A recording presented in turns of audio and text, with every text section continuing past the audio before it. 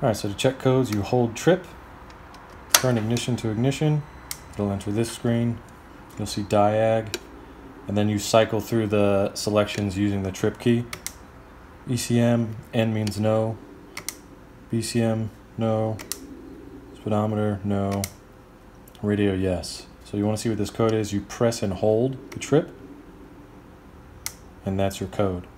Jot that down. To see if you have more than one code in there, you just press the trip again, and it's N, so it's not. Now if you want to know what part number is in reference to your code, press it one more time. It'll cycle through and say part number.